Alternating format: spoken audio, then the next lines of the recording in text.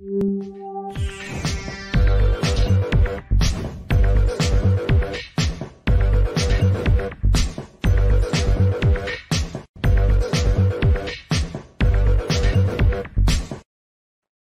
everybody, welcome to the show. You know where you are, the 9 at 9 with me, Tigo. And it's the third Friday of the month. And you know what that means? It's Clutter Friday. And today we gonna get to the heart of the matter because Mel's here and she don't play. Coach Mel is in the house, so sit right there. We'll be right back.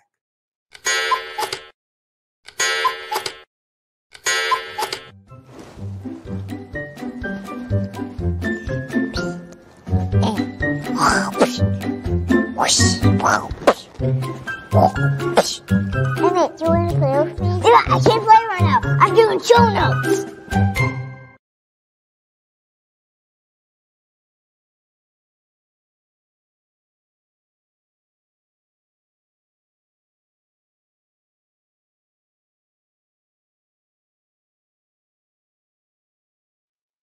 Hey everybody, welcome back. Yeah, you heard me right. We're gonna get to the heart of the matter. I am too. You know, it's the third Friday of the month. That means Coach Mel's in the house. We got to talk about clutter. And I know she's going to call me out on it because it's been a month.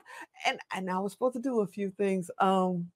Maybe somebody else should come in. Maybe Alan should host this one. No. I'm going to face my medicine. Hey, Coach Mel, are you out there? What's up, Tigo? So good to be back with you, my love. So good to see you. There's no judgment. There's no shame. There's no fault. There's no blame. So just meet yourself right where you are, my love. You know, I have looked in the mirror. You know, I got Coach Kelly now too, so I have looked in the mirror. You know, and I'm like, yeah, got a little clutter to clean out, got a little clutter. But this month we're going to talk about, you know, getting to the heart of the matter. What do you mean? Yeah. So last time we were talking about the truth about clutter, and we left it with your presence is required. The fact that you've been avoiding yourself your entire life is why all the clutter accumulates, whether it's the physical clutter, carrying excess weight in the body, being in the toxic relationships, not having enough time, being too busy, having mounting debt, all of those external manifestations, that all happens because of an avoidance. And if you're avoiding what's going on outside, because the outside is only a mirror of the inside, that just simply means you're avoiding you. You're not willing to be present for your own experience. Now, here, check this out. We're so afraid to be quiet by ourselves and just be present for our own experience that there was an experiment done where all the participants were asked, would you be willing to be paid to receive an electric shock? They all said no. Excuse me? Yeah. They all said no. And then each one by one, they're led into the room alone to sit at a table with a chair, no window, nothing to do but sit with yourself. You could meditate, you could twiddle your thumbs, you could do push-ups, or you could give yourself an electric shock. All right. Over 50% of men chose to shock themselves over and over again. And over 20% of women chose to do the same rather than just sit still and be quiet with themselves. I think we need to do that experiment. I want to see. Oh my gosh. Are you serious? I am dead serious. So the willingness to just stop and be present with one's own experience is so terrifying that we would rather shock ourselves than to do it.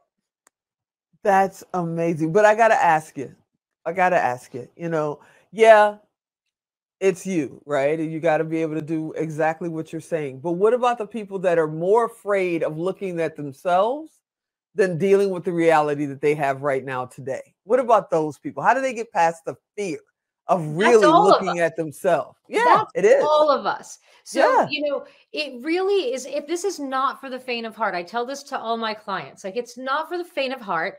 If it was easy to do, you would have been doing it years ago, but it just requires your willingness. And so some people are like, I can't do it even for 5 minutes. So what I teach my clients is to literally do it for 30 seconds or 60 seconds or 2 minutes to start, whatever it is. And what I'm talking about is what I teach my clients called allowing the now. So not meditation, not quieting your mind down, not focusing on your breathing.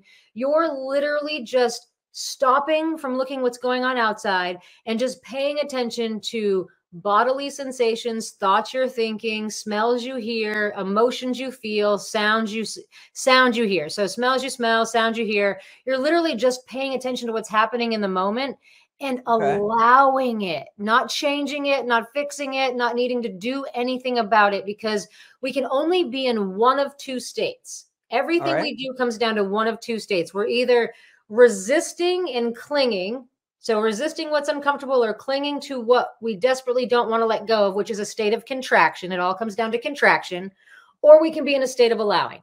That's it. Those are the two states that we're ever in. And so we're so used to being a contracted state, avoiding ourselves, not willing to look, no, don't want to see you, no, don't want to see you, that all I do is teach you how to do the opposite. And in learning how to do the opposite, you make space for magic to happen in your life. But that's, I mean, right there, if they can do that and be able to open up to that, and I know you can get anybody to do it, but it's like if they can, then isn't that the answer to why they're stuck at work, why they're stuck in the relationship, why they're stuck in their business? They've been making $1 million for the last 10 years every year, but they never get past that million. Isn't that why? Is that they can't do exactly what you just said?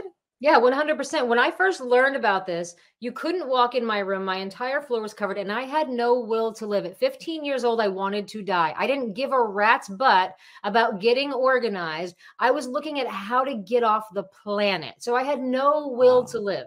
And I was introduced to this practice that I teach my clients. And the first thing that happened was I decided I actually wanted to live. I got this will to live and a zest for life. And then spontaneously, without me hiring an organizer or being like, oh, Monday, Wednesday, Friday, I'm going to spend 15 minutes working on my clutter and cleaning my room. It didn't happen like that. I just spontaneously started creating order in my life. And I went from that cluttered mess to someone who could no longer tolerate disorder within a year's time. And then every other area of my life got better. I got off the drugs. I got out of the 12-year toxic marriage. I shed the weight. I got out of all the debt. I've opened the flow of financial abundance. Like, and my life just keeps getting better and better. And all I ever do is this one practice, allowing the now. So then the question becomes, is it somebody is going, yeah, that's nice. You're young. You got your whole life ahead of you. I'm 58. Maybe somebody that's my age, maybe in their 60s or 70s. Most of my clients are 60 plus, just so you know. See? And they're saying it's too late for them. So it's not too late for them. They're getting results. Most of my clients are in their 60s, 70s, sometimes 80s. Wow. Yeah. So what would you tell someone? Let's say that it's someone that has been your client, right? And they have children, or in my case, grandchildren. What should we be teaching them, now, so they don't have to wait till they're 60 something, because by then there'll be an AI Mel and they could just go and, they don't have to wait until they're 60 to meet the AI Mel, to talk about it. What should we be teaching the next generation? I actually have my clients teach their kids allowing the now. I have families that do it together. I have couples that do it together, and they bring it to the next generation by leading by example and doing this simple practice, teaching kids how to be present with themselves instead of running from themselves now, so that they're not on the run their entire lives. Wow. That's amazing. That's amazing. Okay, we already saw the 2-minute warning, so we gotta wrap it up. But what about someone who is now shifting? And I'm gonna try to do this as quickly as I can. But because of COVID, we're quote unquote coming out of it right now, and people have found new paths. This is the gig economy now. What about the ones that are dying to start their own business, or they're dying to just get out of the job they've done for 25 years? Will this help them? 100%. I was stuck in a job that I was actually miserable at. And by doing this practice, I went from being in a job that I was miserable at to launching my own business 8 years ago. All as a direct result of doing this. The only thing that's in the way of you starting your own business is yourself, your limiting beliefs, that inner clutter. And until you can get present with it and remove the interference, you'll never be able to start your own business and be successful. I think Alan's using the different clock, because I could swear we've got another 5 minutes. I mean, it's just, there's that 1-minute warning. Okay, so before he cuts us off, Coach, go ahead and tell everybody how they can find you, how they can get your book. Let's go. Yeah, the best way, just Google Mel Mason, the clutter expert, Facebook, YouTube, and you can download my book, Freedom from Clutter, at freegiftfrommel.com. Oh my goodness, thanks. I can't wait to see what we're going to talk about next month. I promise to do my homework. And you're just amazing. I hope you'll come back again and again. I can't wait to see what we do next month. Oh my gosh, absolutely. I'd be happy to. I can talk about this all day long. Awesome. Awesome. All right, everybody. If you didn't catch that or you're driving, don't call me. You know what to do. Go to tigodirect.com, type in Mel, type in clutter. Just type. No, I'm kidding. But definitely type in clutter, type in Mel. She'll come up, connect with her. It doesn't cost you anything. It doesn't cost her anything. It's just a way for you guys to connect. I hope you enjoyed this episode. I hope you'll come back next time. And as always, I'm Tigo. I'll talk to you next time.